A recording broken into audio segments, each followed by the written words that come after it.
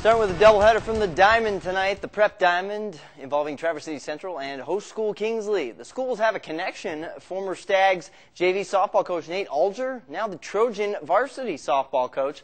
So here we go. Let's start with the softball highlights, shall we? In the second inning, Lady Trojans on a tear.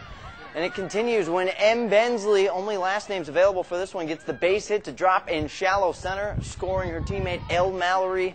Stags pitcher Miss Muser, on the call for defense, sends the tap right back to home plate for the out. Good work there, keeping the score from getting too far away from them. The Alger gets 2 wins in the end with the new team, 9-1 in Game 1 and later 17-5 over the Lady Stags.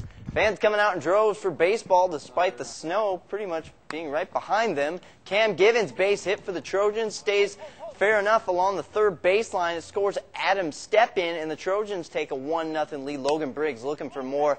But check out Chase Jopic on the horse, making the play in the shallow outfield to end the inning. Stags up to bat now. Bases loaded, 2 outs. Landon Leach looks to make something happen. Step-in, though, is there to make something not happen at short. He gets the easy throw over first. Central wins Game 1 13-0, and later goes on to win Game 2 8-2.